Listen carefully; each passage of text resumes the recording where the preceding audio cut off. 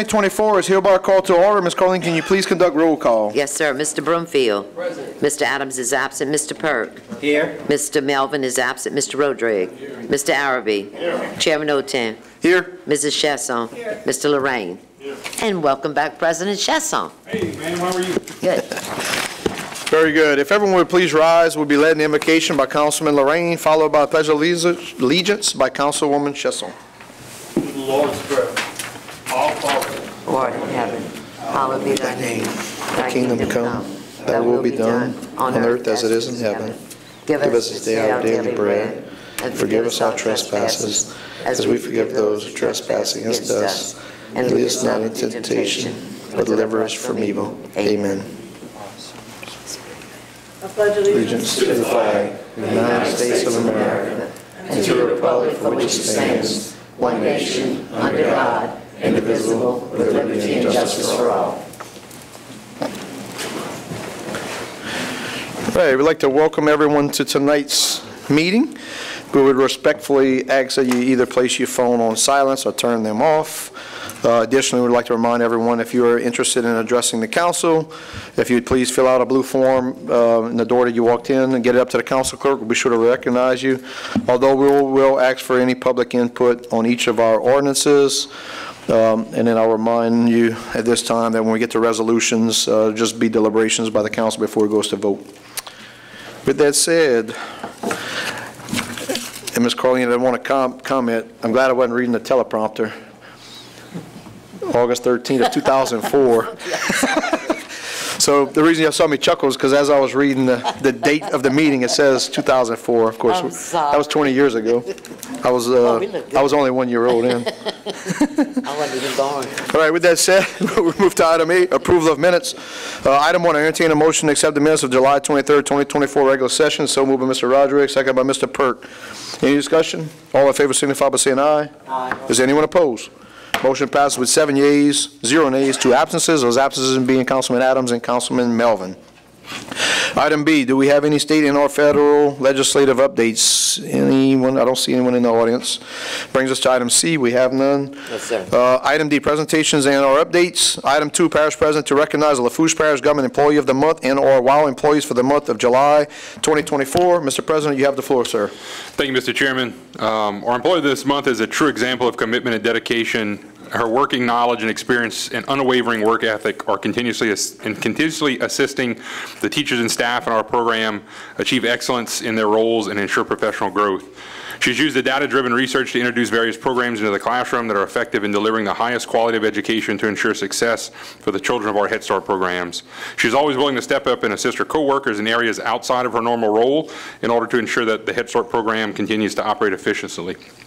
She's written multiple requests for various grants, has been awarded to the program in order to introduce fun and innovative materials into the classroom, and was nominated to be a board member of the Fletcher Technical College's Early Education Committee. The staff has commented on how fortunate they are to have her as part of the team, and our Employee of the Month this month, if she hadn't figured it out yet, is Ms. Brooke Toops.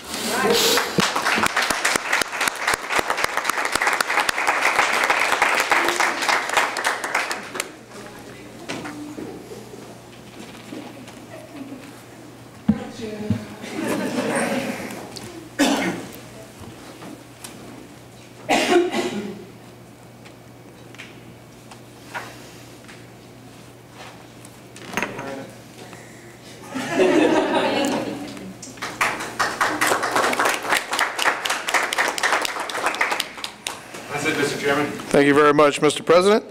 Brings us to item 3, Mr. Matthew Morgaglio with Calder, Slavin and Company, LLC, to discuss the 2023 audit.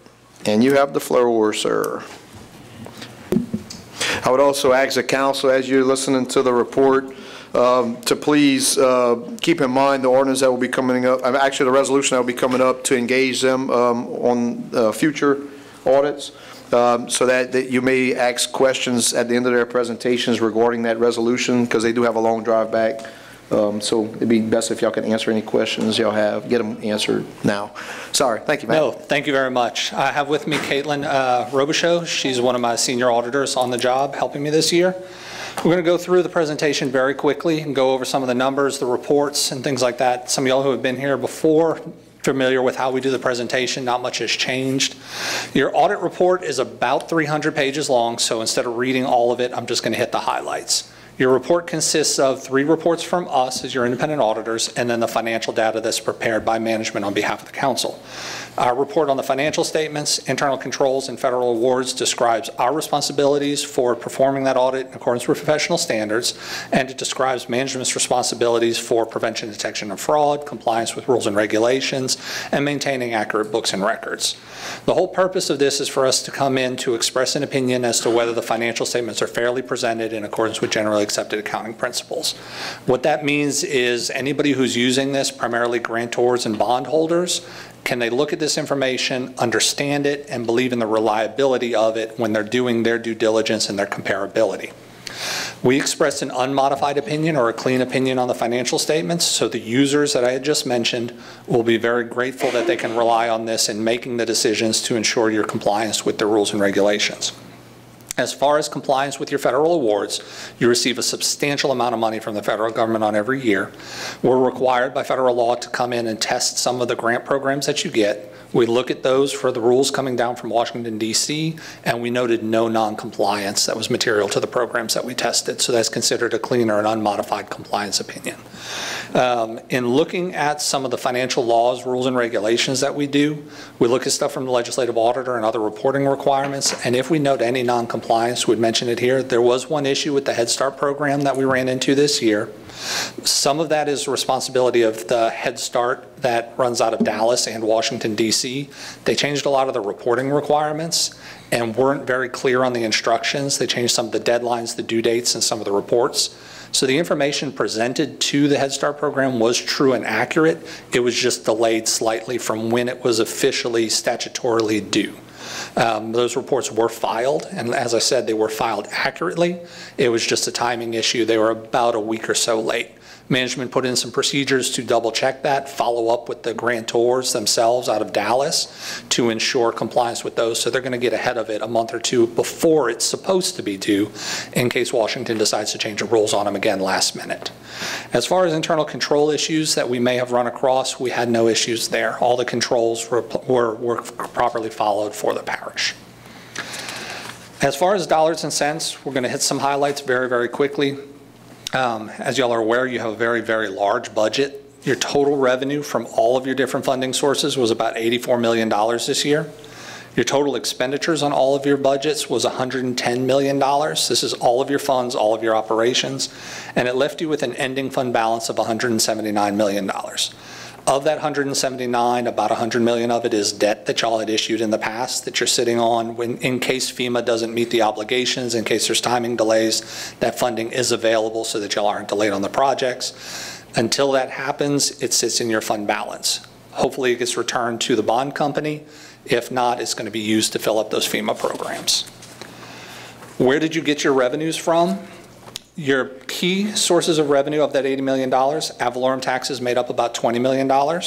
Your sales tax made up another $18 million. Your federal sources was $21 million this year. And your state sources came in at another $7 million. The rest of it was rounded off by miscellaneous local dollars, other grants, and things of that nature. You spent primarily 37% of that money on public works. Roads, bridges, drainage, those sorts of things, and an additional 14% on capital outlay. And that is the actual infrastructure that is permanent. Building improvements, repairs to the roads, to the bridges that are permanently affixed to those structures. And then 10% on general government, health and welfare, and debt service. There was some in and outs this year with refunding some bonds and reissuing some new ones. We treated that as all debt paid because that old debt came off the books, and that made up about 19% of what you totally spent this year. The primary fund that y'all have control over is your general fund. So that makes up a small piece of the pie. All of your other funds are what we call restricted or dedicated. It's either sales tax and it's for a specific purpose, or it's grant money that can only be spent in certain ways. Your general fund is your catch-all. It allows you flexibility with where you go. Any shortfalls that happen in other funds or programs comes out of the general fund. You have the most flexibility with that. So we like to focus on some of those numbers. Your total revenues and transfers for your general fund fund was about $11 million. Your total expenditures was about $17 million, and that left you with an ending fund balance of about $3.4 million. Over the past 2 years or so, you had built a surplus in your general fund, primarily from a lot of COVID money that had come in. Y'all are finally able to spend some of that from the general fund on the COVID grant. Opened up some of the restrictions over the past 2 years and allowed y'all to use that money for many other sources. So your general fund was able to provide more benefit. That's why we see the higher expenditures. It's using that grant money that you had received. Your key revenue sources for your general fund, ad valorem in your general fund was about $2 million. Licenses and permits was about 2.6. Your state revenue was about 2.6 also. And your gaming and alcohol taxes rounded out about another $1.3 million of your general fund. So that's where that money came from.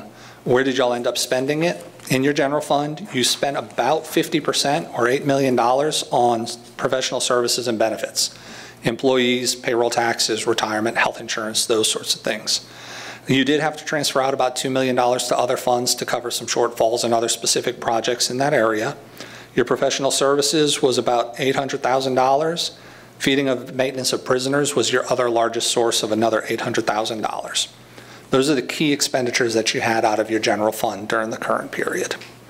This is a quick snapshot of your 300-page audit report. I know I went through it very quickly. If anybody has any questions about the presentation or the numbers, I'm happy to dive into that now. If not, that's all I've got. Yeah, I'll just comment, the numbers continue to be wacky because of COVID and because of Hurricane Ida, and will be for probably another year or so. Yes, we're not going to see any of that level out. We had some big fluctuations with the hurricanes, as the chairman said. You went 1 year with no property tax money coming in, and then the next year had double property tax money. This year you're getting back to normal, but not quite everybody has recovered, so the assessments are all over the place. Hopefully that sales tax, these federal COVID dollars and some of the hurricane dollars are going to start to wind down in the next 2 years. Unfortunately, it's going to take 2 to 3 years before the financial numbers level out to what we could say is this is where you consistently should operate. There's just so much going on with COVID and hurricanes all hitting at one time that it really makes the numbers all over the place. Typically, you don't have $100 million in your fund balance. That's just not normal. I'll also comment that any council member is welcome to engage Matt on the report or any questions. He's very available. I know he come here and meets and offers the time to explain this stuff, and it's a lot of data, it's a lot of information. So I do appreciate your time breaking it down into layman's terms, especially for me. And I will ask again if y'all just refresh your memories on resolution at number 18, if y'all got any questions that if y'all may want to throw at them right now before they head back north. Everybody good? All right. Very good. Much appreciated. Thank you. Thank you all very much. Safe travels. Have a pleasant evening.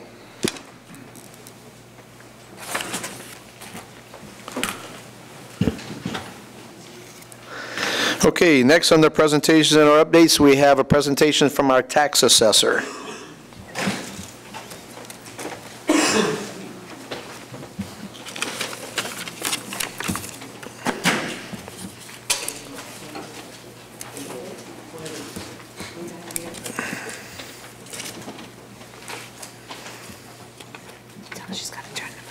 You have to turn the mic on when Hi, my name is Wendy Thibodeau. Your mic's not on. no, it's not on. There you go. Yeah, I'm so technical. And I'm doing PowerPoint, so I'm Yeah, out of my comfort zone. the red light means go. I'm just letting you know, I'm out of my comfort zone, so y'all gotta be patient. My name is Wendy Thibodeau, I'm the Lafourche Parish Assessor, and I wanted to come speak before you and to the public to let them know kind of the preliminary numbers for the 2024 ad valorem tax year. All right, pointing at you, look at me. So, according to the Louisiana Constitution, 2024 is a reassessment year. I have made all of the adjustments to values according to local sales cost and market trends. All notice of value letters have been mailed. We just put our last batch of letters into the mailbox yesterday, so everybody should be receiving their notice of value letters within the next week or two, according to the post office. If you haven't received your letter, my website is up to date with the current tax roll, the numbers according to those letters. You can go on my website and check your values on there. This is a sample, an example of what your notice of valuation letter, this is designed by the Louisiana Tax Commission. The most important thing on this letter is the total, it would help if I had my glasses, the total fair market value.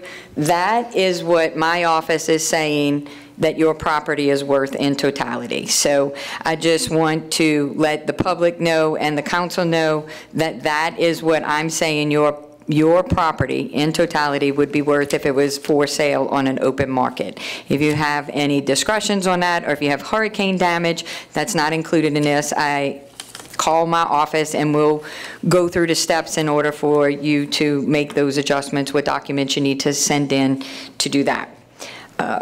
My office is not responsible for the taxes. I am only responsible for the value. That is why the tax amount is not on this letter. I am only responsible for the value of property. That's it. Oh, I was supposed to do the PowerPoint. Okay, so this right here, after I ran all of the totals, Lafourche overall had a decrease in value. So let me pull that up. I'm going to go over some of these numbers.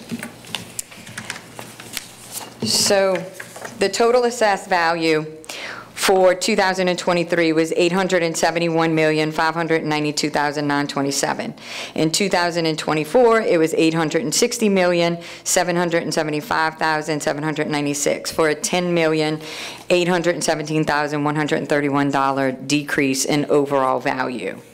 And up here I also have like Thibodeau had a $10 million increase, Lockport had a $245,000 increase, Golden Better had a $295,000 decrease.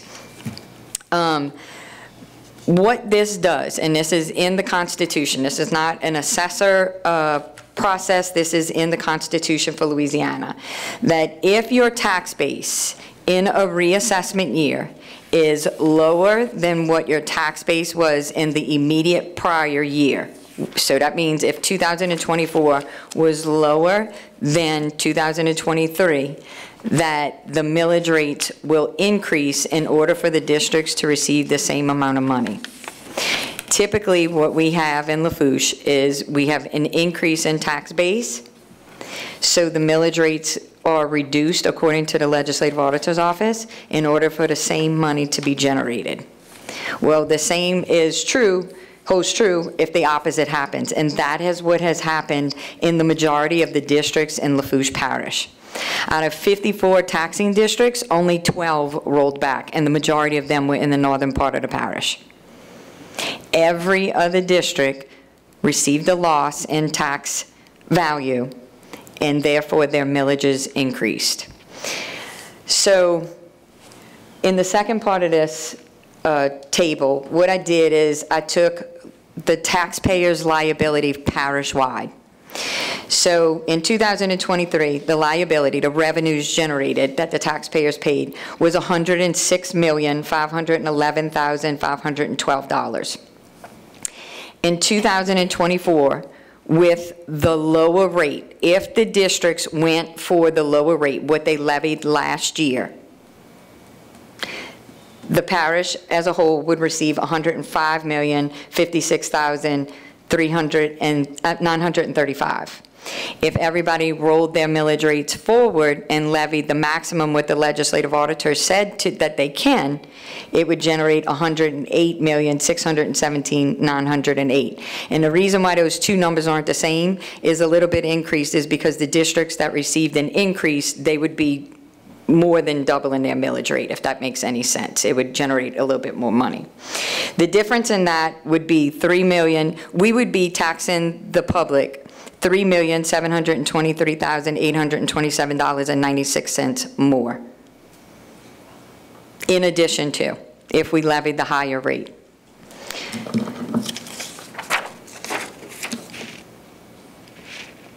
Okay, it's not working now. Can you hit it? I like James. All right, so what this table is right here is I'm going to tell you the categories that we took decreases in. And you got to follow me because it gets a little bit complicated. So we took decreases in aircraft, drilling rigs, oil and gas, surface equipment, that has to do with pipelines, any oil rigs, so forth. Subsurface equipment, the same thing. Leased equipment, watercraft offshore, and watercraft onshore. That total for all of them totaled a $64,503,153 decrease in value. Okay? Just watercraft alone was $54,186,050. The second part of this is the increases. So what happened is we had a $64 million decrease in value, but because it was reassessment and I revalued all of the commercial property, residential improvements, lots, personal property, machining equipment, leasehold improvements, pipelines, all of those received increases. So what it did is it made that loss less. It went from $64 million to almost $11 million.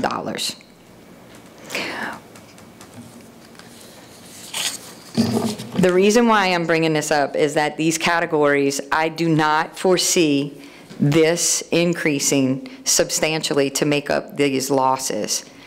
And that we have to, as a parish and as taxing districts, we need to be more vigilant and realize that if these categories that I just named, they have a decrease in value, the millage rate is just going to spread the bill to who's left, which means your homeowners, your small businesses, everybody that's left, because the millage rate is going to increase and adjust so that the districts collect the same amount of money. Where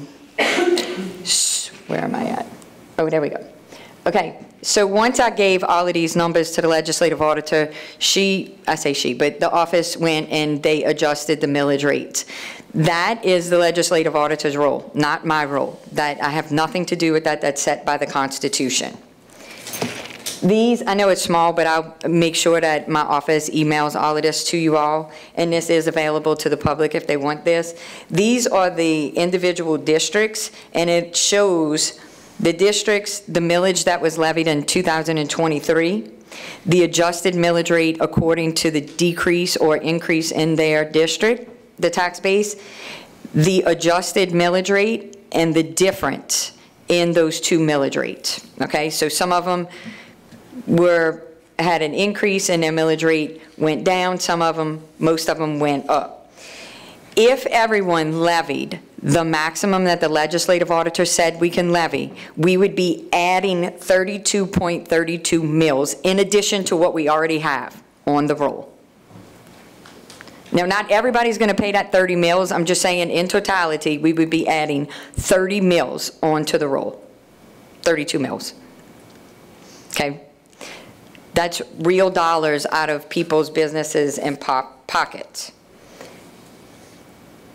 So what your role as a taxing district and all of the taxing districts in here is that you have to make a decision on whether you are going to levy the adjusted rate, which would be higher in your case. Almost every one of your districts that you were in charge of, the millage rates, the legislative auditor rolled them up. You took a decrease in the value.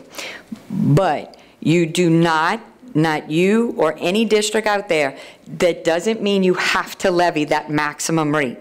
You can levy anything from 0 to what the legislative auditor said your adjusted maximum rate is.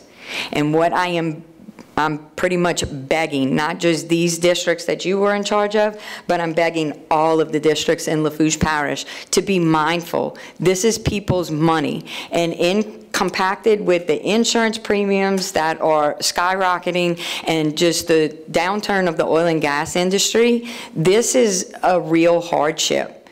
And you can be good stewards of the tax dollar. You can. Levy what you need, not what they say the max you can have. And so this is an example on this. I just want to kind of put it into real assessment. This assessment right here is a property that is frozen. Okay? If you look at the green highlighted, 2 green lighted numbers. The top green number is the number that I'm responsible for. That's their 2024 value. If you look at the bottom green number, that's what their total assessed value for 2023 was. As you can see, it's the same number. I have not changed that value. The reason why is because this person is frozen. I cannot touch their value. But if every district levies the maximum they can, this person's tax bill is going to go up $120.42, even though I did not touch their value, because of the millage rates, not because of the value. I have no authority over the millage rates. You all do, along with the other 53 other districts. I just want to put this and explain it to y'all, because this is what I'm going to get calls for. And I am going to tell them that I did not touch their value, that the districts raised their rate, not me. And if you look, this is a 65 freeze. So this could be a person that's 70 years old on a fixed income, and we just increased their property taxes by $120. I have been preaching this since 2015. If you all were here 10 years ago, this is exactly what I was telling you all with the faucet. This is exactly what I predicted was going to happen, and it's here. I begged you all, well, not just you all, but all of the districts, to be mindful of this. Only levy what you need. If you needed $200,000 for a fire truck, levy the $200,000. Save your money. It's not what we want right now, it's what we need. And you heard your CPAs right before me. It's all over the place. And they didn't even acknowledge the downturn in the oil and gas industry. And that is compounded with insurance, the hurricane, COVID. It's all coming to surface right now. So if you want to look, okay, James, that's your cue. So if anybody wants to check their assessment, they can go to my website and they go on the property search tab and they can look up their assessment and see what their taxes are, the millages, what their value is and the difference in that. My open book period is from August 29th to September 13th. That is for anybody that has any issues with their value, not their taxes. Any issues with their value, this is the legal dates that I am obligated to address those. I also want all the districts to be aware of that you have to let me know by September 1st whether the district is rolling forward or not. Every district will be put on my Facebook page that is rolling forward with the district, the contact person, the phone number, the location, and the time and the date of the meeting that they will have to roll forward. I believe that the public has a right, if it's going to increase somebody's person's bill $120 without even touching the value, I think they have the right to know where y'all are, where the districts are at and where they're meeting. And that if they are that truly upset about it, that they have a right to hear their voices to be heard. So if anybody has any questions, I'm ready for you, Daniel. I can't leave you speechless, Boo. There's no way. Give me a second.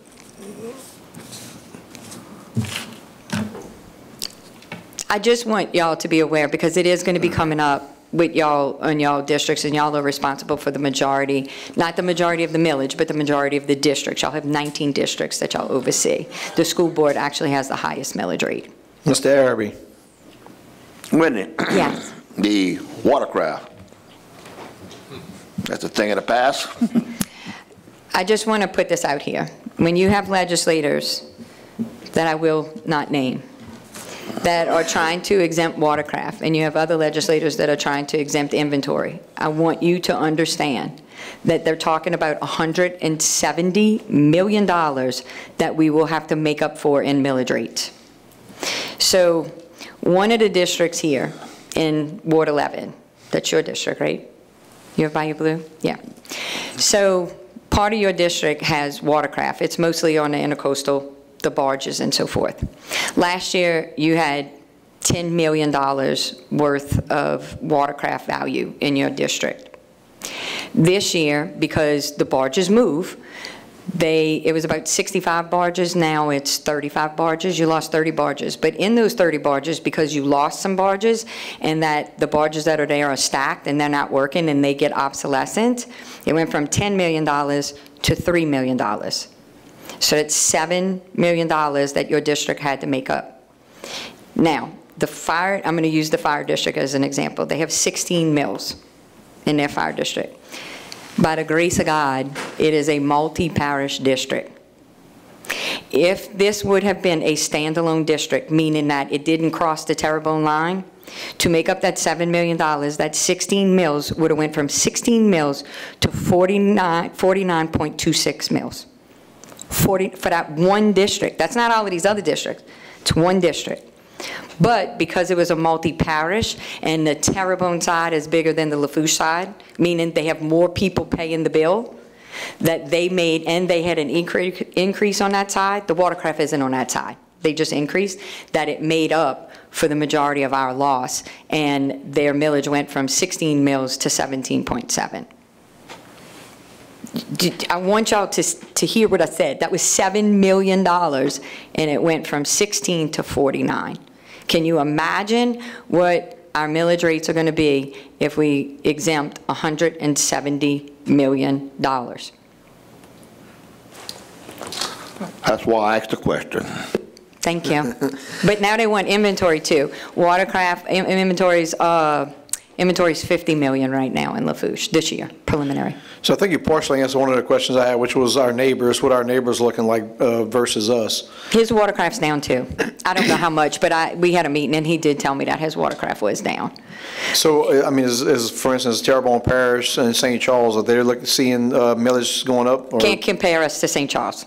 I'm just saying, just in general, though. No, St. Charles had a huge increase, and their millages are like, I don't know, they can roll them back 20 mills or something like that. Like, it's crazy over there. Okay. Terrebonne is more like us, but I don't think he had a loss like we did. We just have the majority of the watercraft, and you know, it's scary, and I can't even imagine that lady's bill that had the 65 freeze. I mean, I can't even imagine adding 49 mills to it, much less what $170 million would be.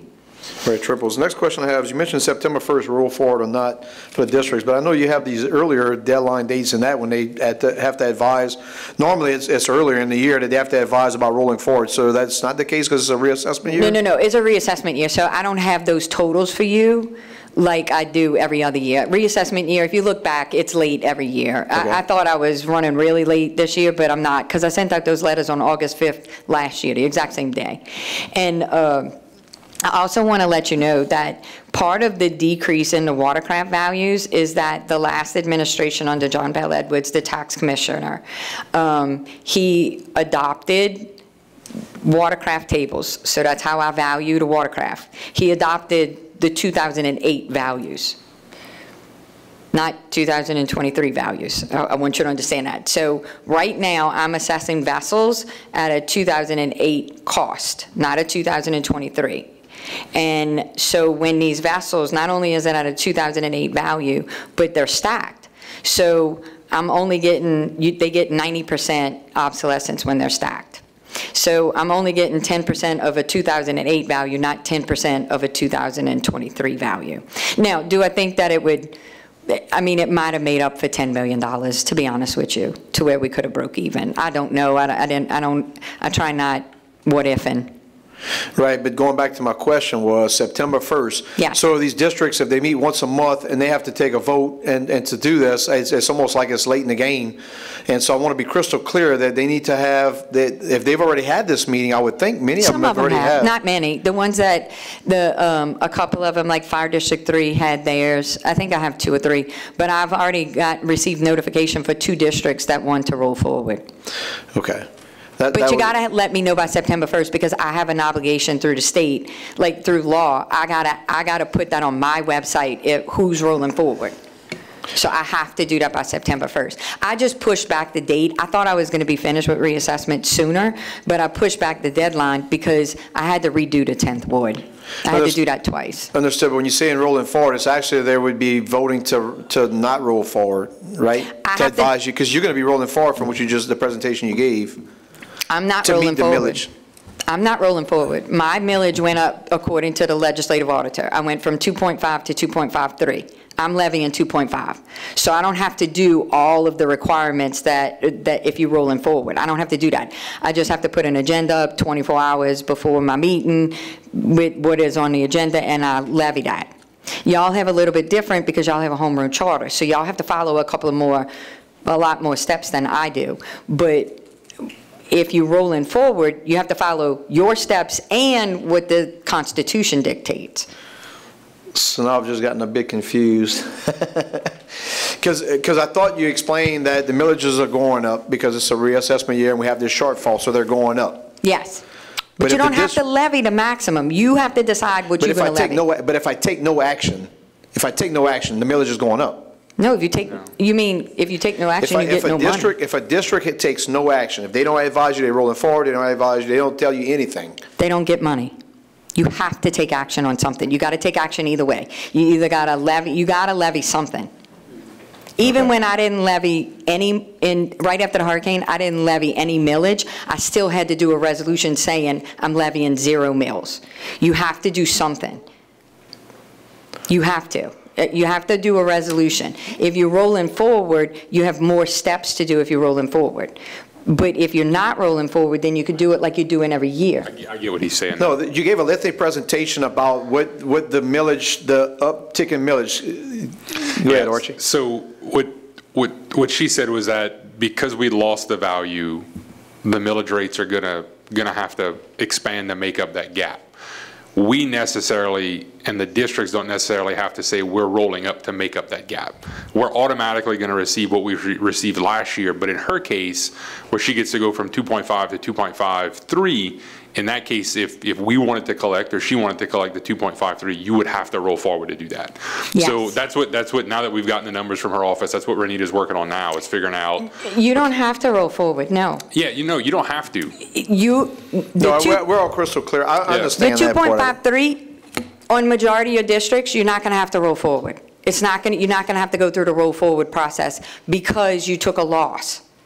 That is going to be your rate. You don't have to do a roll forward. There's only 12 districts that have to do a roll forward because they actually increased in their revenue.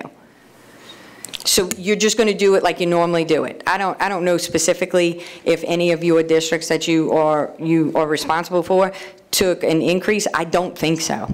So the one I was looking at did. The specific one, yes. Okay. The one that did, you are going to have to roll forward. Okay. You're going to have to go through all of that, the box, the advertising, all of that, if you want to levy the maximum rate. I strongly encourage you not. Which they wouldn't. I know they wouldn't. If it's the one I'm thinking of, no. Okay. And so specifically what I want to be able to tell that district is the action they need to take, which is basically just to hold steady. Yep. It's already adjusted. Okay. Yes. I got it. Makes sense. It's very confusing. Look, I've been doing this for getting close to 30 years, and I'm thankful because I think I went to your office, a couple of months ago to try to go through with the treasurer. So anyway, it's very complicated, and y'all need to stay on top of it with y'all districts because it's very important. It is. If no one else has any questions, thank you very much, Wendy. All righty, thank you. Much appreciated.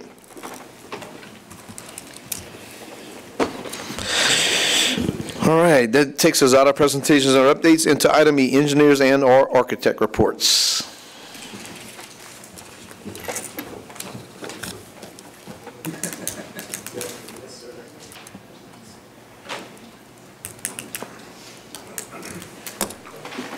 Good evening, Kevin Desarm with GIS Engineering. You have to turn the mic on, please, sir. Thank you. Good to go. All right. GIS Engineering, Kevin Desarn. I'll give you our updates tonight. So our first one is the Butch Hill Pump Station. We're still just waiting on authorization to move forward with this. Once the money's in place, we are prepared to advertise. Any questions on that one? The next one is the Valentine Pontoon Bridge. We are still coordinating with DOTD. We are coordinating with them twice a week, phone, email. We are trying to get a response from them on how to proceed forward and what we need to do to get this one off center. So we will continue working on that, but other than that, I really don't have an update on this one. Sorry. The next one is the Grand Bayou Freshwater Reintroduction. On this one, we are moving forward with final design. We had some discussions with the DOTD team. We do have to analyze the bridge that crosses the Burglar Rose Highway where it crosses the bayou. We have to do a scour analysis. We have to do an engineering report, a pretty lengthy one for them, to say that we can excavate under that bridge and not degrade the bridge's integrity. But we are working that congruently with the final design of the pump station. So we should have both of those going concurrently.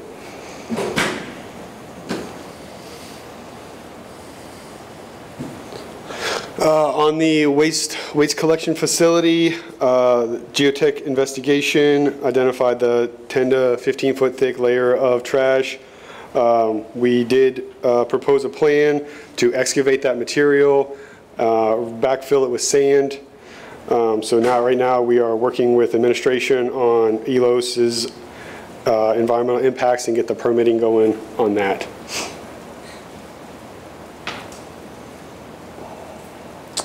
Okay, so for Hurricane Ida pump station rehabilitation, the Ravenswood pump station preliminary design, that's kicked off, so we are actively working on that.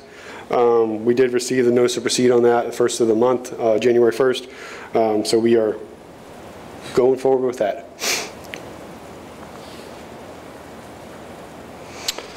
The next one is the Eunice Alamo pump station. We did have this project advertised. We ended up pulling the advertisement. It was supposed to open bids today, but due to some recent developments at the Hamilton Street Bridge, that bridge was downgraded to 3 tons, which severely limited the access that the contractor would have. But there is a little bit of good news there. North Lafourche Levy District, I believe, is working on a project that should help out with that. So we will advertise that once we have some more defined path forward on that bridge. We'll re-advertise that project. Can you elaborate a little bit on that? The North Lafourche Levy District is doing what? So to my understanding, they're looking at culvert crossings right there. At this location? At the bridge location. Or is it? Hold on, I think Dylan has a comment. Am I mistaken in that? Go ahead, Dylan. It's going to be a concrete Wasky slab bridge. It's going to be a single lane crossing, 16-foot wide. Very similar to what's there, just concrete piles, concrete pile bents, and Wasky slabs on the top of it. It is going to be HS20 load rated when it's all designed. We are doing a project in conjunction with North Lafourche Levy District. We have a CEA in place, but North Lafourche Levy District is spearheading the engineering because what they're doing is, if you're familiar with the area by T-Wall Pump Station, that levee is right up against the edge of the road. So they're going to move that road further away from T-Wall Pump Station, give a good embankment for that levee to be built on that side, and then is also going to allow use of the existing timber bridge while the new bridge is being constructed. So it's a conjunction project. The parish is going to be on the hook for the bridge, and we are involved in the design process. But there's some other factors that's going into it for levee protection that they're going to tie in between the T-Wall and Ludovine Banana Grove levee. Interesting. That's a little bit common sense in that one, sounds like. Yes, and we're hoping to go out to bid with that in 4 weeks. So this was just postponed until that one does go to bid. Hopefully, there's a contractor that's interested in doing the bridge and the pump station, and they can do them in conjunction. But it didn't make sense for us to go out to bid prior to the bridge actually being built, because it locks the contractor in with him not knowing what access routes will be available. Thank you. I'm sorry to interrupt you. It's just that bridge and that pump station is high on everybody's kind of priority list down there. And it has severe implications even with emergency response, because it's a 3-ton bridge. So those homes back there, I'm constantly being called, as you are. But anyway, thank you. No, thank you, Dylan. I wasn't fully abreast on those details. Appreciate it. All right. And Dylan, I think half of that's yours. Half is mine, half's yours, just so you know. All right, the next project is the Midway Drainage and Study. Again, we are actively working on this. We're performing analysis runs, trying to narrow in the model. Looking at that, we are hoping to have a report to staff by early September.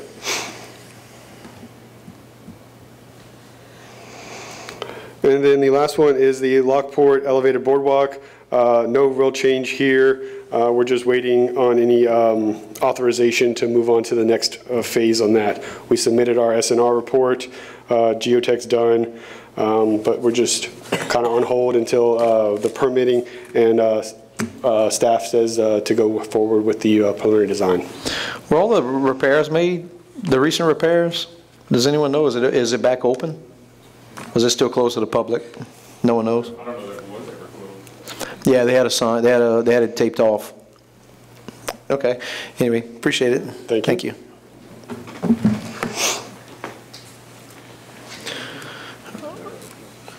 All right. Do we have any other engineers and/or architects? Looks like that's it for tonight. Brings us to item F, public wishing to address the council. Public hearings, agenda items, etc. Ms. Corleen, we have none. Brings us to item G, public hearing and ordinances for ratification. I'll now entertain a motion to open public hearing. So moved by Mr. Roderick, second by Mr. Perk. All in favor signify by saying aye. Aye. Anyone opposed? Motion passes 7 yeas, 0 nays, 2 absences. Those absences being Mr. Adams and Mr. Melvin. Item 4, ordinance to amend ordinance 5084, amending and reenacting Chapter 2, Administration, Article 3, Provisions Governing Operations of Parish Governing Body, Section 2-103, procedures to be followed by persons wishing to address the Lafourche Parish Council during all regular and special meetings of Lafourche Parish Code of Ordinances as it pertains to deleting A is scratched out of Section 2-103 and adding to Section 2-103 the following language. Any supporting documentation presented and submitted for the record must be in the form of a hard copy as opposed to computer-based electronic form, and amending and reenacting Section 2-103 of Chapter 2, thus reflecting the new Code of Ordinances. Moved by Mr. Pert, second by Ms. Chesson. Would anyone from the public like to comment on ordinance at number 4? Mr. Ron Sapie, just state your name and address for the record, Ron. Ron Sapie, 110 Bourgeois Street, Rayson, Louisiana, 70394. Thank you, Mr. Chairman, members of the council, President Chesson.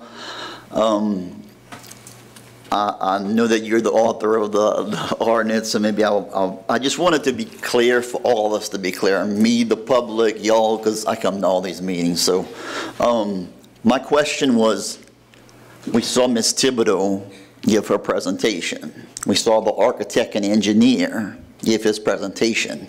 That does not apply to them because it only applies to public wishing to address the council section of the agenda, or if a member of the public would want to address the council on a specific ordinance like I am doing right now.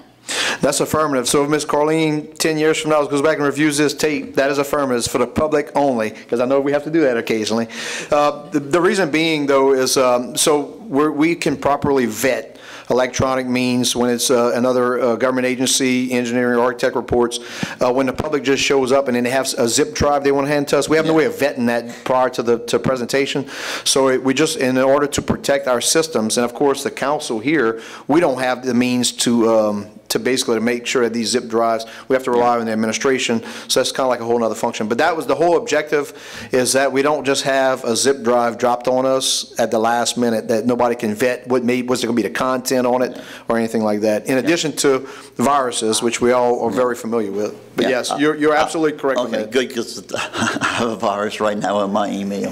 So it's basically saying that Joe Citizen couldn't give him a jump drive and put a virus and the whole That's right. saying, okay. That's all right, correct. thank And you. I'll also say that the hard copy is much easier to put as a matter of record for the minutes. Yes, for the minutes. So So there that's is an a secondary part of this, too. Yes, thank you, Mr. Chairman. Very good, absolutely. Anyone else from the public like to comment on the ordinance at number 4? Anyone from the public? Last call, anyone from the public? Anyone from the council? There being none, we'll bring it to a vote. All in favor, signify by saying aye. Aye. Is anyone opposed? Motion passes 6 yeas, 1 nay, that nay being Mr. Lorraine, 2 absences, that being Mr. Adams and Mr. Melvin. Item 5, ordinance establishing a 20 miles per hour speed limit on Chauvin Drive, Racine, Louisiana, Ward 3, District 6, Parish of Lafourche, State of Louisiana, providing for the placement of speed limit signs and providing penalties for the violations thereof. Moved by Mr. Araby, second by Mr. Rodrigue. Would anyone from the public like to comment on the ordinance at number 5? Second call, anyone from the public like to comment on the ordinance at number 5? Last and final call, anyone from the public wants to comment on the ordinance at number 5? Anyone from the council? There being none, all in favor signify by saying aye. Aye. Is anyone opposed? Motion passes with 7 yeas, 0 nays, 2 absences. Those absences being Councilman Adams and Councilman Melvin. Item 6, ordinance amending ordinance number 6852 that adopted the 2024 operations and maintenance and capital budget for the Lafourche Parish Council, as well as setting the salaries of unclassified employees as provided for by Article 5 of the Lafourche Parish Home Rule Charter. Moved by Ms. Shesson of the administration, second by Mr. Perk. Would anyone from the public like to comment on the ordinance at number 6? Second call, public input, ordinance at number 6. Last call, anyone from the public wants to comment on this ordinance? Anyone from the council? There being none, we'll move it to a vote. All in favor signify by saying aye. Aye. Anyone opposed? Motion passes 7 yeas, 0 nays, 2 absences. Those absences being Councilman Melvin and Councilman Adams. Item 7, ordinance providing for a 2024 supplemental appropriation 24-008 within the 2024 operations and maintenance budget and capital outlay budget to correct the budget for civil defense grants to and de-obligate recreation projects and increase the budget for Lockport Community Center Ballpark, and authorizing the parish president to sign, execute, and administer said transactions as provided for by Article 6 of the Lafourche Parish Home Rule Charter. Mr. Perk will move on behalf of administration, second by Mr. Araby. Would anyone from the public like to comment on the ordinance at number 7? Second call, public input, ordinance number 7. Last and final call, anyone from the public that wants to comment on the ordinance at number 7? Anyone from the council? Mr. Lorraine, press your button. Yeah, so on this, the money that Mr. Adams has, he's transferring that to Lockport Community Center? Yeah, that's not the way I understand it. Anyone from the administration wants to comment on this? Mr. President. Thank you, Mr. Chairman. So as I talked to T-Boo about, we're just moving some money around within recreation to balance some stuff out. We don't really need that much money in Chack Bay right now while we work on buying the piece of property he wants to buy. And then as we look toward 2025 with any matching dollars we have, we'll shift any money we need back around to him. Because he's getting, isn't he getting a grant from the state rep or something? They're working on that, yeah. They're working on that? Yes, sir. It's not in the bank yet. I don't think there's a problem with transferring the money. I just think that he should do his project before he transfers. The community center, don't they get an extra millage? Yes. They do, huh? Yes. 200 and what? I have no earthly clue. 258 not a my year. District. So. But we talked to Councilman Adams before we did this, so I appreciate you asking. No, I'm not saying that I'm not really against it. I just think that he should take care of his business before he decides to, because if you look at the agenda, almost every item we got is a change order. So, whatever. Thank you, Mr. Lorraine. Anyone else from the council? Mr. Perk. I did speak with Councilman Adams and about it, just making sure he was good with it. You know, I didn't want to arbitrarily move money that he was not okay with, and he was good with it. He had spoken with the president, and so, you know, if he's good with it, I'm good with it. Thank you, Mr. Perk. Any further discussion? There being none, we'll bring it to a vote. All in favor signify by saying aye. Aye. Does anyone oppose? Motion passes 7 yeas, 0 nays, 2 absences. Those absences being Councilman Adams and Councilman Melvin. Item 8, ordinance approving the holding of an election in Fire Protection District Number 7 of the Parish of Lafourche, State of Louisiana on Saturday, December 7, 2024 to authorize a renewal of a special tax therein. Moved by Mr. Araby on behalf of Mr. Melvin for the administration. Second by Mr. Rodrigue. Anyone from the public like to comment on the ordinance at number 8? Second call, public input, ordinance at number 8. Last and final call. Anyone from the public wants to comment on the ordinance at number 8? Anyone from the council? There be none, we'll bring it to a vote. All in favor signify by saying aye. Aye. Is anyone opposed? Motion passes 7 yeas, 0 nays, 2 absences. Those absences being Councilman Adams and Councilman Melvin. I'll now entertain a motion to close public hearing. So moved by Mr. Perk, second by Mr. Roderick. All in favor signify by saying aye. Aye. Is anyone opposed? Motion passes 7 yeas, 0 nays, 2 absences. Those absences being Councilman Adams and Councilman Melvin. Brings us to item H, proposed ordinances. Number 9, proposed ordinance designating a no-wake zone on Bayou Dumar from Mitchell Street to the Highway 653 Bridge, Racine, Louisiana, Parish, Lafourche, State, Louisiana, providing for the placement of no-wake zone signs and providing penalties for the violations thereof by Mr. Roderick. Number 10, proposed ordinance abolishing Recreation District Number 4 Board within Chapter 34 of the Lafourche Parish Code of Ordinances and authorizing the Parish President to sign, execute, and administer any and all relevant documents. Mr. Perk for the administration. Item 11, proposed ordinance providing for a 2024 supplemental appropriation 24-007 within the 2024 operations and maintenance budget and capital outlay budget, increasing the budget for the library and Valentine Pontoon Bridge and deobligate local funding and correct the budget entry for the South Lafourche Fitness Court and authorizing the Parish President to sign, execute, and administer said transactions as provided for by Article 6 of the Lafourche Parish Home Rule Charter. Ms. Chesson for the administration. Item 12, proposed ordinance amending ordinance number 4372 that accepted the subdivision known as Shelby Estate subdivision at Greenwood Plantation Estates into the parish system. Ms. Chesson, you're going to be sponsoring this one on behalf of the administration. Item 13, proposed ordinance approving a lease agreement between Sam A. Battaglia and Nicholas J. Battaglia in the parish of Lafourche for leasing property located at 403 St. Philip Street in Thibodaux and authorizing the parish president to sign, execute, and administer said agreement and any all relevant documents. Mr. Perk for the administration.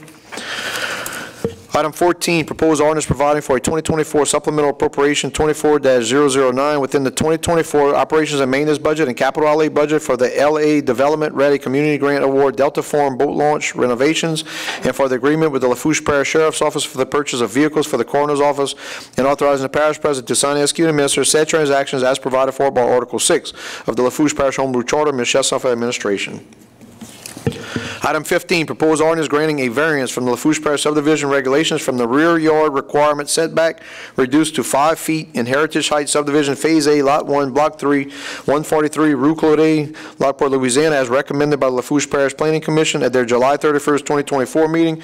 Mr. Perk for the administration. Item 16, proposed ordinance granting a variance from the Lafourche Parish subdivision regulation from reducing the lot dimension to 5,831 square feet on Lot 2B raw land in the proposed redivision of Lot 1 and Lot 2A and raw land division Lot 2B of property belonging to Henri Boulay as recommended by the Lafourche Parish Planning Commission at their July 31st, 2024 meeting. Mr. Perk, on behalf of the administration.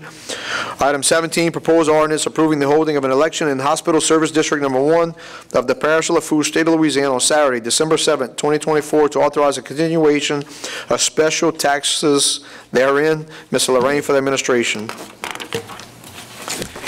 And that brings us to item I, resolutions.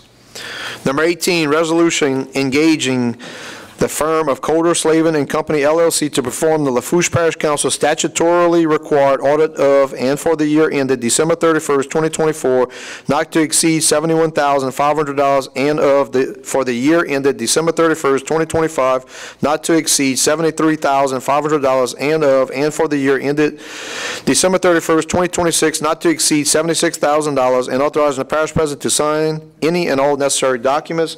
Mr. Perk will move on that motion, second by Ms. Chesson. Discussion. Does anyone have any questions? So this is a 3-year deal, and that's why they gave us the prices that they gave us. And no one has any questions on that? With there being none, we'll move it to a vote. All in favor signify by saying aye. Aye. Is anyone opposed? Motion passes 7 yeas, 0 nays, 2 absences. Those absences being Councilman Melvin and Councilman Adams. Item 19, resolution appointing 1 member on the Fire Protection District Number 3 Board. Mr. Lorraine for the administration. Who do you have, Mr. Lorraine? Reggie Petrie, second by Mr. Roderick. Any discussion? All in favor signify by saying aye. Aye. Is anyone opposed? Motion passes 7 yeas, 0 nays, 2 absences. Those absences being Councilman Melvin and Councilman Adams. Item 20 has been deferred to the August 27, 2024 meeting. Item 21, resolution appointing 1 member on the Fire Protection District Number 9 Board. Mr. Araby for the administration. Who do you have, Mr. Araby? 1 vacancy. on appointment, Mr. Lance Wade. Mr. By, second by Mr. Rodrigue. Any discussion? All in favor signify by saying aye. Aye. Is anyone opposed? Motion passes 7 yeas, 0 nays, 2 absences. Those absences being Councilman Adams and Councilman Melvin. Item 22, resolution reappointing 1 member on the South Central Louisiana Human Services Authority Board. And this is going to be getting handled by, who was picking that one up? Mr. Perk? Mr. Perk, who do you have on behalf of the administration? Brian Zarang. Mr. Brian Zarang, second by Mr. Rodrigue. Any discussion? All in favor signify by saying aye. Aye. Is anyone opposed? Motion passes 7 yeas, 0 nays, 2 absences. Those absences being Adams and Melvin.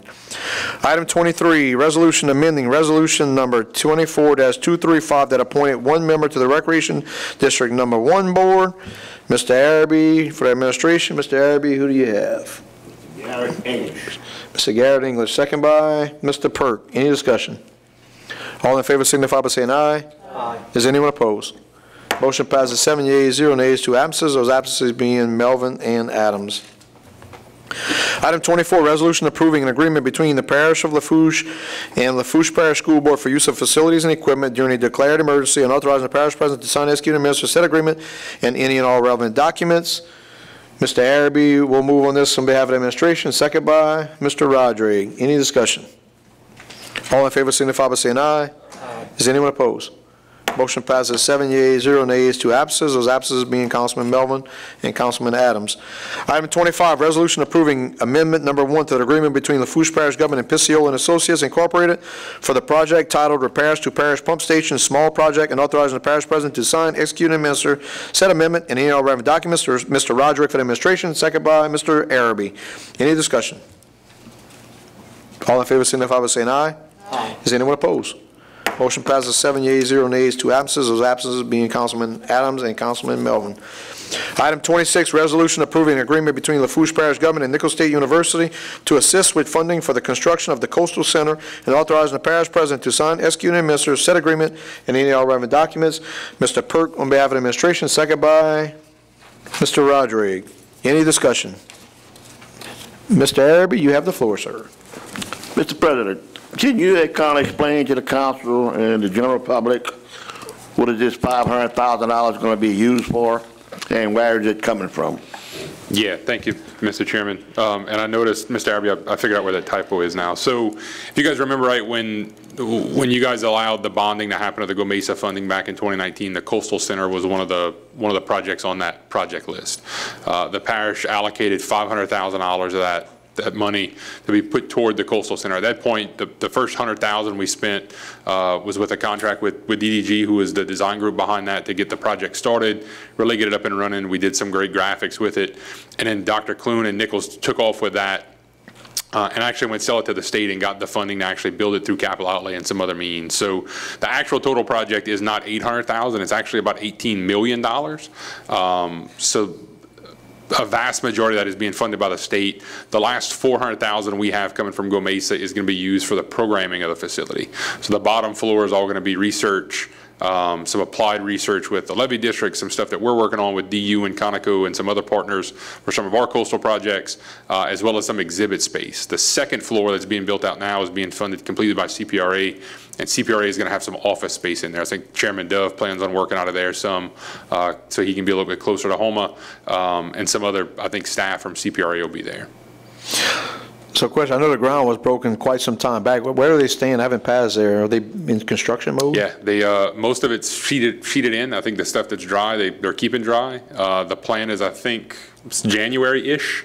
And then the exhibit space will probably be done sometime in the early spring. So I think total turnkey, when we're ready to do stuff, will probably be sometime in the early spring of 25.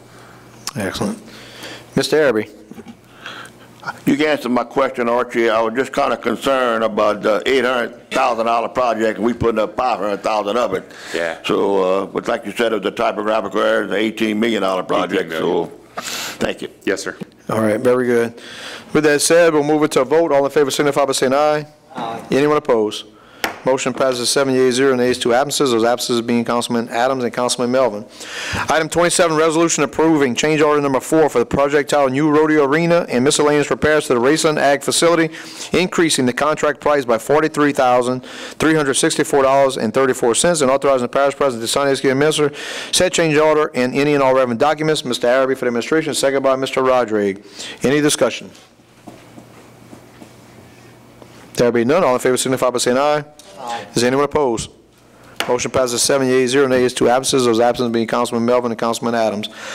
Item 28, resolution approving change order number 2 for the project titled Hurricane Ida Repairs Courthouse Annex and Old Jail Roof, increasing the contract price by $13,660 and authorizing the parish president to sign, execute, and administer said change order and any all relevant documents. Mr. Perk for the administration, second by Mr. Rodrigue. Any discussion? All in favor signify by saying aye. Aye. Is anyone opposed? Motion passes 7 yeas, 0 nays, 2 absences. Those absences being Councilman Melvin and Councilman Adams. Item 29, resolution approving change order number 1 for the project titled Hurricane Ida Repairs Renovations Old Courthouse Roof Replacement, increasing the contract price by $7,727.60 and adding 91 additional days to the contract time and authorizing the parish president to sign, execute, and administer said change order and any and all relevant documents. Mr. Perk for the administration, second by Mr. Rodrigue. Any discussion? There being none. Mr. Chairman. Oh, I see your name right here. Go ahead, Mr. President. No, I know Mr. Lorraine alluded to a minute ago, and I know we've been seeing a bunch of these change orders, and I want to make you guys aware that it's not anything that our architects and engineers are doing wrong. As you can imagine with some of these old buildings, especially ones downtown, when you start ripping these old roofs off, we find stuff that just wasn't anticipated. You know, the previous item was a hatch on a roof that doesn't meet code anymore. So once we get out there and we find the old hatch buried under some stuff, you got to replace it. We're making some improvements to some of these chillers and some things that we're being asked to do by the judges and the courthouse personnel. So it's not anything that I guess we didn't anticipate, but we're just finding more stuff as we dig into these old buildings. So projects are going well overall. We just got to get through some of this early stuff. Very good. Thank you, Mr. President. That said, we'll move it to a vote. All in favor signify by saying aye. Aye. Is anyone opposed? Motion passes 7 yeas, 0 nays, 2 absences. Those absences being Melvin and Adams.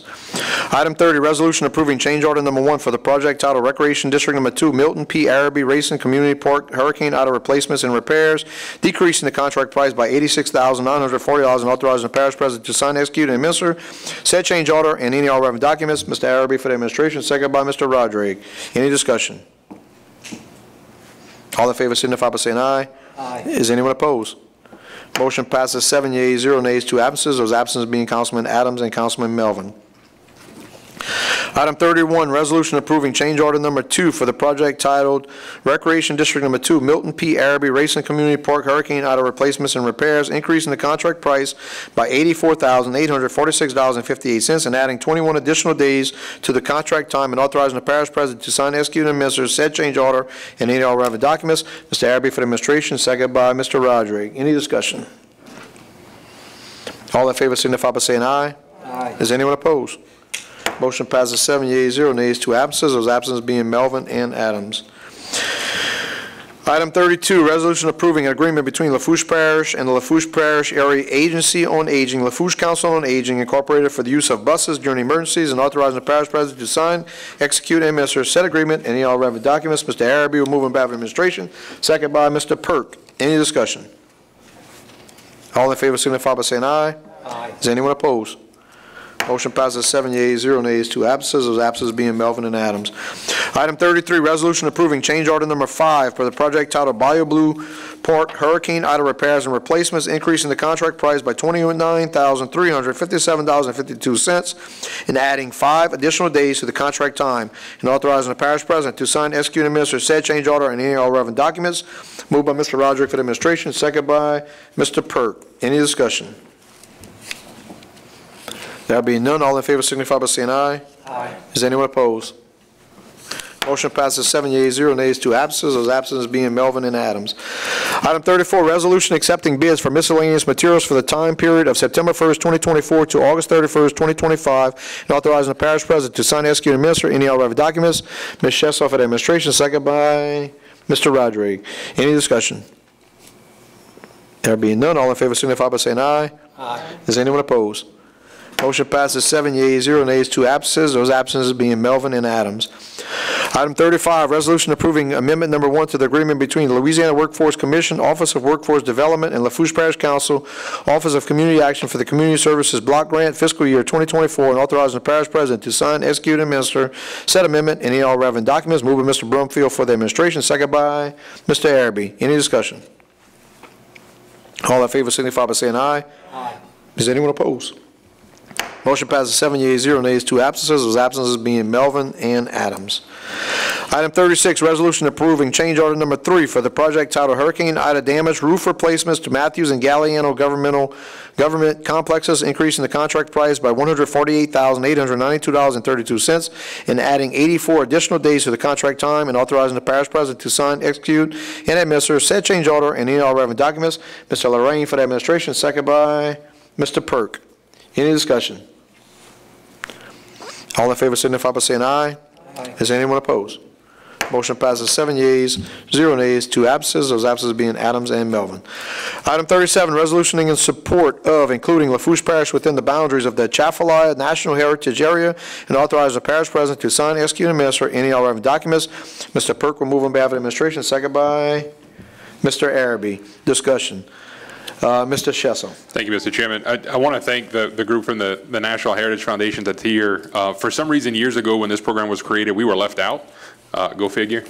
So we've been working with our congressional delegation. Huge thank you to Majority Leader Scalise, who's been carrying this with us, along with Congressman Graves, who has done the authorizations year after year. So we're proud to be going to hopefully get into this program and allow us to tap into some additional grant funding to help out the parish.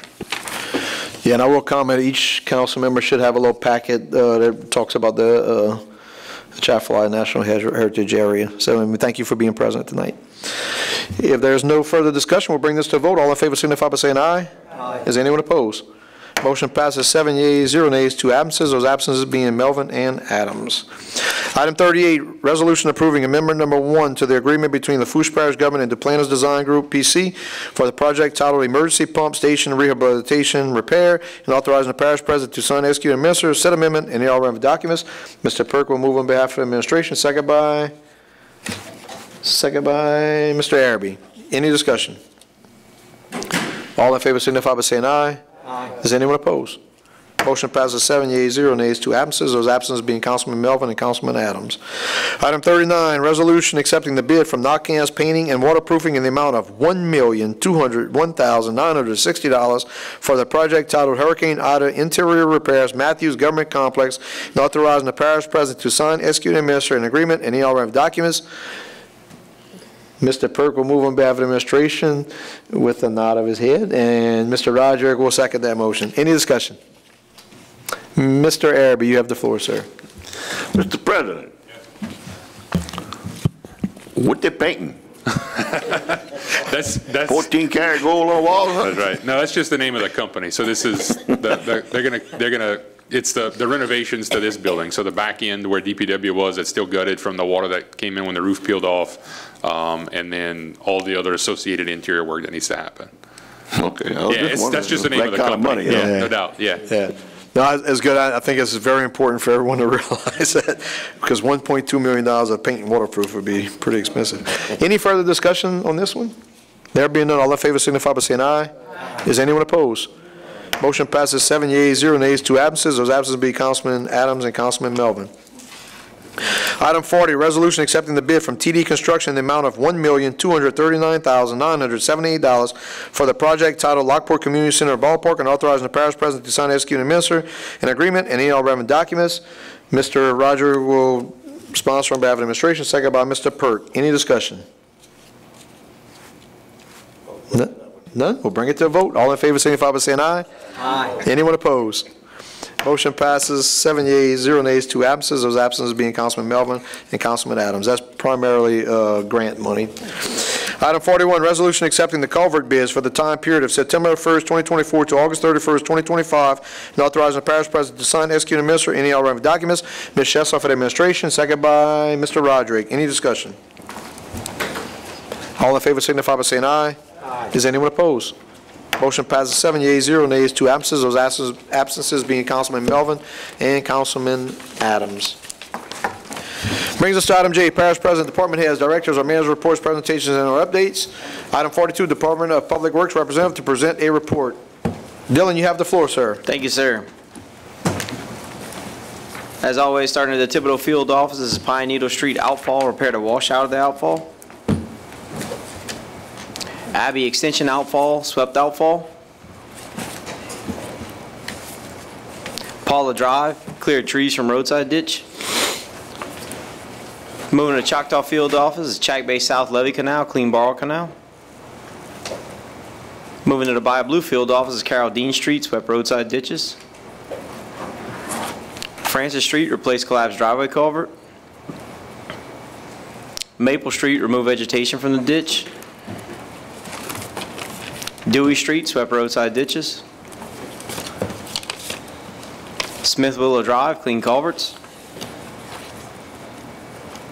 Marcel Street, replace collapsed driveway culvert. Moving to Raceland Field Office is Greenville Street, swept roadside ditches and clean culverts. The Zalman's Reservoir, clear trees from the reservoir. Charles Avenue right-of-way, clear trees from the right-of-way. Supercharged Drive and Thibodeau Street, remove vegetation from the drainage ditch. You'll see on the left the before and on the right the after. And then in the process.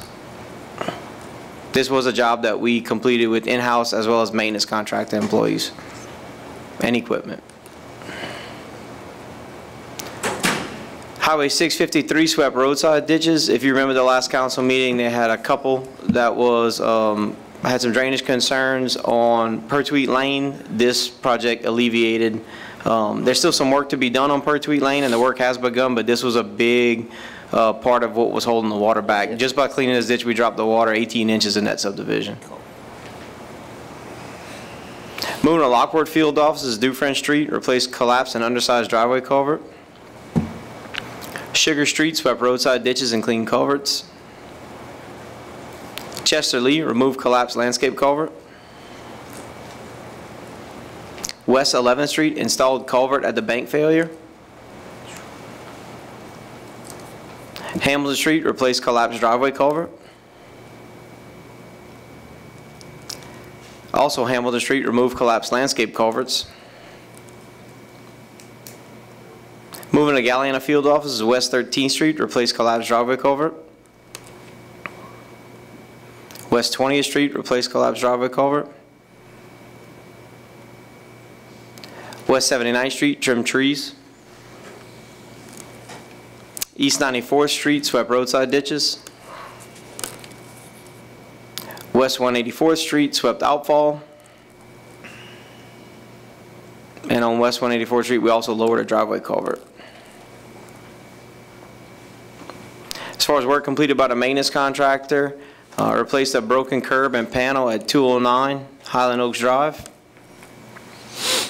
Also replaced broken curb at 363 Highland Oaks Drive. 392 Highland Oaks Drive, replaced broken curb and panel. 163 Highland Oaks, broken curb. 162 Magnolia Bluff, replaced a broken curb. As well as 162 Laverne. West 184th Street again, replaced a concrete driveway. Green Acre Street, this was a large asphalt patch. 309 Cascade Drive, replaced cross culvert. And you'll see where the panels were repoured. As far as the work completed in the office over the last month, there were no permanent servitudes acquired. There was one major subdivision inspection and no major subdivision reviews, 2 property redivision reviews, 19 culvert permits, and 6 fence permits were issued. 448 work requests were received, 83 permits were reviewed for compliance. 11 jobs were completed by the maintenance contractor. As far as engineering projects, there are currently 25 in the design phase, 6 projects under construction, 2 that are out for bid, which as you heard today, that has been updated to 1 out for bid and 1 on hold, and 2 projects that were recently completed. And with that, I'll entertain any questions. Questions for Dylan? Mr. Arabi, you have the floor first, sir. Dylan, I sent you a work request a while back. It's a request from Oxnard St. Anne Hospital for us to do a pedestrian crosswalk right there on Cypress Street. I know we have done them in the past for the schools and stuff like that. Are we going to do that, or where are we at with that? So you emailed that one to me? You emailed that work request to me? I sent it to you. Well, I sent it online. Oh, online? Okay. I'll follow up with Troy on that tomorrow and see. I do know there was some chatter about a request for that, a crosswalk. We're going to have to look into that. That's nothing we've ever done before. We can certainly look into it and see what it is. I know we have put in the priority road sales to have that street painted, like the turning lanes and all painted, that one as well as Acadia. So that was going for a much bigger project. That would be a holdup. It wouldn't happen this year. It would happen next year in the priority road project. But I can see that's something that we've never done before. So I'll have to have that conversation on if we install crosswalks and what's entailed with installing a crosswalk. I don't know who we would permit that by, or if that needs to be traffic studied, or that's a new one. I know we had done it in the past administrations, you know. Do you know where? For the school board, you know, somewhere right between on Bowie Road, we put one over there. Bowie Road, okay. And no, that's going to help. I know they got a lot of doctors and nurses all walking from Acadia Park to the hospital now because they own just about everything in that area. So they sent me an email and asked me if we could consider, you know, putting some signs and just stripe it across, pedestrian crosswalk.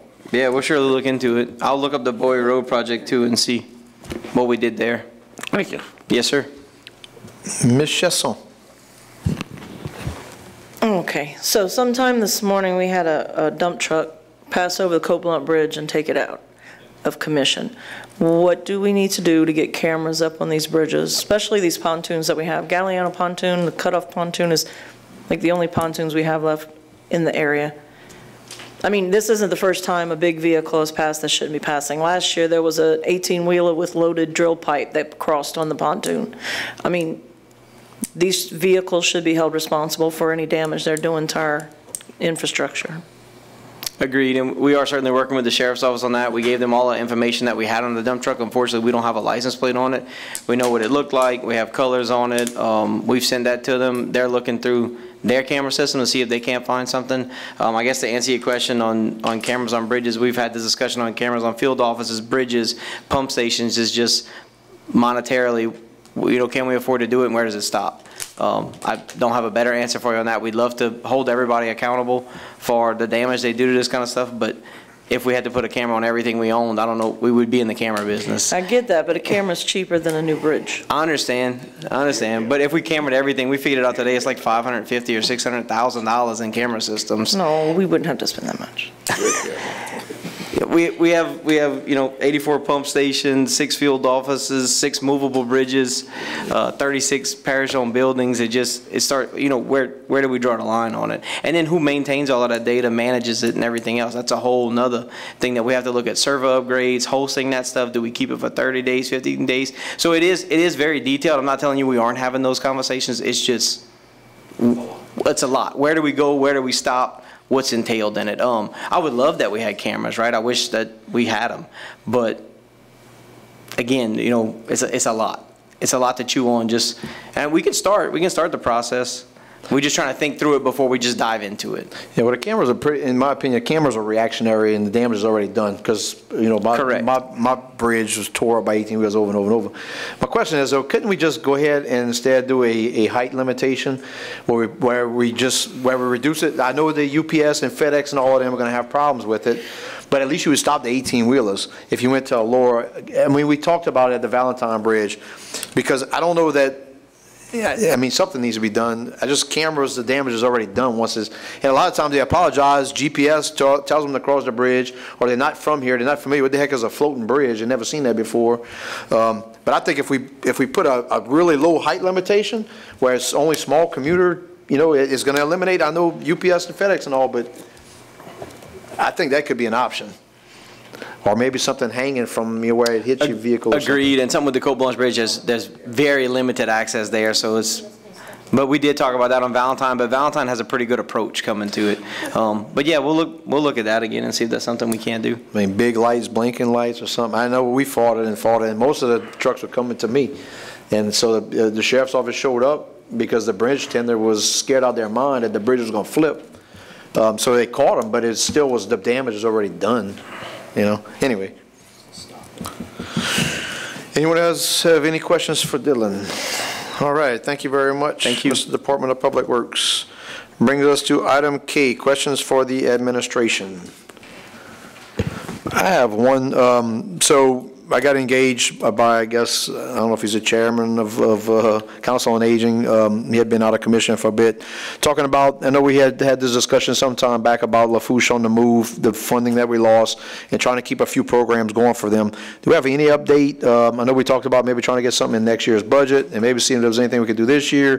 Do we have anything towards that? Like I said, he just engaged me 2 or 3 days ago. I think he had been ill, so he's kind of like, hey, do I need to do anything? Where do we stand? It's like, well, I guess it's time for me to poke the administration. Mr. President. Yeah, so we haven't done anything yet. I did engage with Ms. Charlene to try to figure out what they would use the money for. And what I got back was, you know, well, we need money for insurance, we need money for operating supplies, we need money for birthday parties, we need money for, you know, casino trips, we want a puzzle table, we want, you know, X, Y, and Z. And some of that stuff we can't give them, right? You know, I don't think we start getting into the business of funding insurance for buildings that we don't own when we can barely afford what we have to pay. So it's something that we've had some internal discussions as we work through the 25 budget to see what we put back in that fund. And it's something that we're going to continue to work through as we put it together. And then I know in the coming weeks, we'll probably, you know, you guys are going to start hearing from us to have our yearly meetings with you guys to talk about priorities in your capital projects.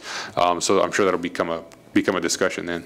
So for me, the main thing would be for activities, for them to engage, because our recreation districts do not do, and look, I was a board member for a long time in a recreation district, and we focus mostly on the youth, not so much the elderly, and that's a problem, and because they do pay into that millage on recreation.